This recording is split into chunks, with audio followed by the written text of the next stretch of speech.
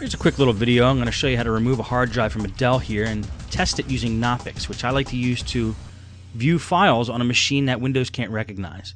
Now, Dells usually have on the side is where their hard drives pull out. You can pull out the 2 screws or sometimes 4, and the hard drive comes out of the side.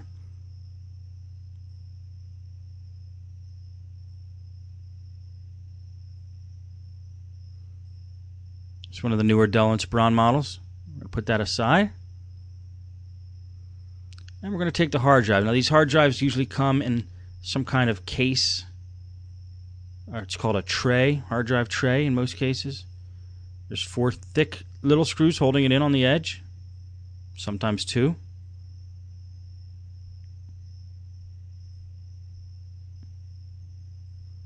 The tray comes out, and now we have just the hard drive.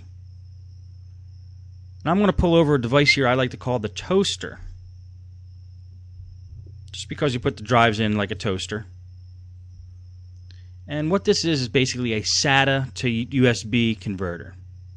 You could also buy cables that do the same thing. And the hard drive gets pushed in right like a toaster. There's an on-off switch. Switch it on. Then you could plug the USB cable here into a computer. You can plug it into a Windows machine, any machine, but I'm going to plug it into a Knoppix machine just to show you what the file system looks like.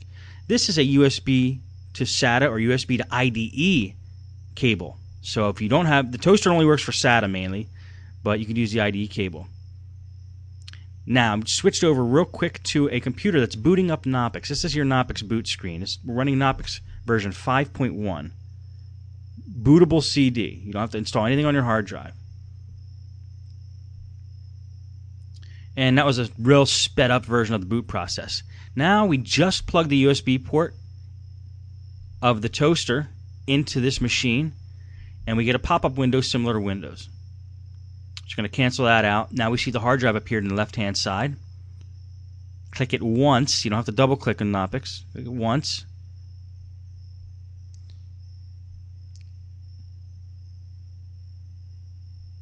Let's try that again.